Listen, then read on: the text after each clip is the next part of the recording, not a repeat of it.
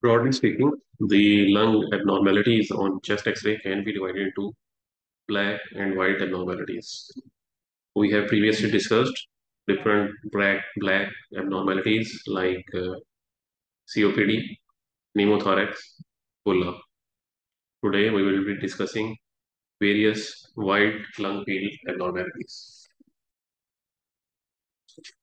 The wide opacification or opacities on a chest X-ray can be due to various reasons, including pleural effusion, collapse of the lung, consolidation, lung mass or nodules, cavity, or it can also be seen in heart failure. Though strictly speaking, the opacification on heart failure is usually a consolidation, and sometimes due to heart failure, bilateral effusion or only right side effusion can also be seen, and then pneumonectomy as well.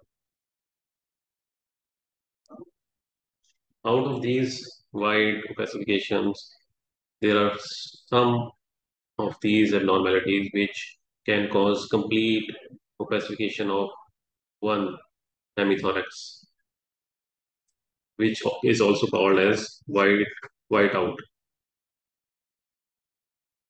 So a complete whiteout of unilateral hemithorax on one side of chest X-ray can be caused by pleural effusion, lung collapse, large mass pneumonectomy, or consolidation of the whole lung. Today we will discuss how we can differentiate between all of this.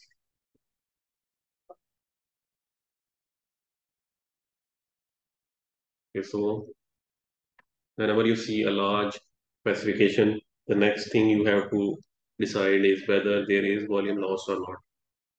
Volume loss can be decided by position of trachea, which is normally central, position of the diaphragm, and position of the mediastinum. So if we concentrate on this X-ray, you can see there is complete opacification of right side with trachea shifted towards the same side. Here you can see this is the tracheal shadow. Trachea is central in a normal X-ray, but here it is shifted towards the right side, which means there is volume loss on the right side. Otherwise, you cannot see the mediastinal border, the hard border, or the right hemidiaphragm. There is complete homogeneous opacification of right hemithorax. So this means that there is loss of volume and the normal lung is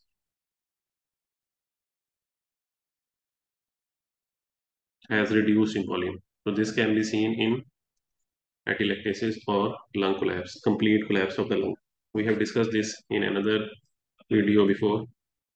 What can be the causes of complete collapse? That can be an endobronchial tumor, mucus plugging, foreign body, or compression on bronchus from the outside. Then moving on to the next X-ray. Here you can again see that there is complete opacification of left hemithorax this time.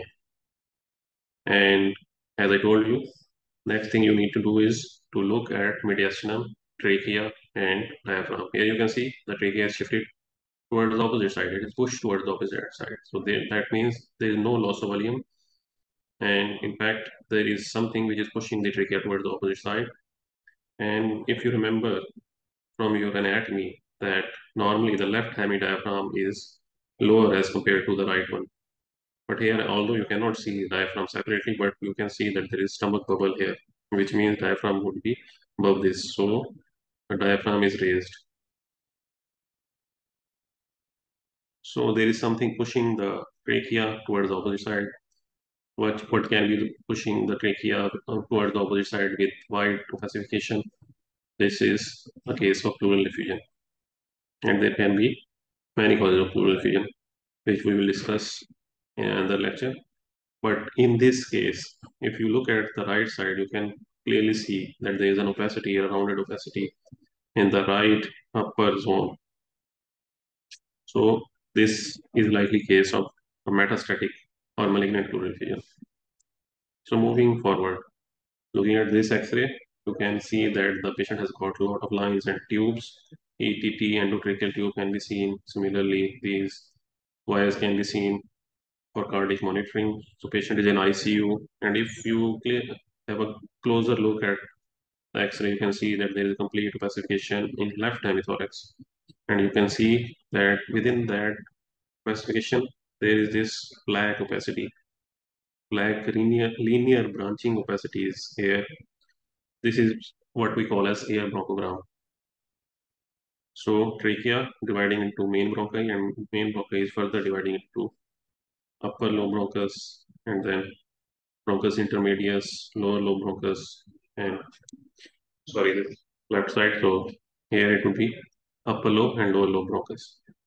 So whenever you see a bronchogram like this in an opacification or white lung shadow, then it is a consolidation. So consolidation can be due to many causes, but most commonly it is due to pneumonia and infection, and it can also be seen in heart failure and sometimes interstitial lung disease as well.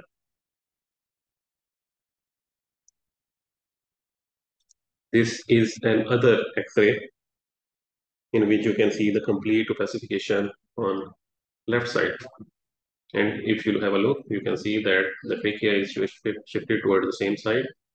And this is again stomach bubble. Stomach bubble is moved up, which means there is volume loss. And then you can also see small hyperlucency in the apical region. So this is a case of pneumonectomy. There was history of left pneumonectomy. So after pneumonectomy, the space is filled by thick fluid and there is volume loss, evidence of volume loss, and there could be hyperinflation of the contralateral lung. So in summary, whenever you see wide opacification, you have to go through this scheme. First, you can look whether the opacification is homogeneous or non-homogeneous. Homogeneous opacification can be due to pleural effusion, it can be due to lung collapse as well. Heterogeneous opacification can be due to consolidation with air bronchogram, which can give black appearance within this white shadow. Then see if there are any air bronchogram, because that would be a consolidation. Then see whether there is volume loss or not, because volume loss will suggest pneumonectomy or more commonly lung collapse. And also note what is the location of the abnormality. Effusion is mostly in the lower zone, although loculated effusion can be found anywhere. Similarly, location will help you in deciding where is the abnormality by using what we call a Sillet sign. If it is obliterating the diaphragm shadow, then that will mean that it is in the lower lobe. If it is silhouetting the hard border, the right hard border, then it means it is in right middle lobe. If left hard border, then it means in the lingula. If it is in the upper zones, then it is most probably in the left or right upper lobes. So if you have any further question, you can post in the comments. And if you want to discuss any specific X-ray, you can send that X-ray or let me know in the comments which X-ray you want to read or you want to discuss. Thank you.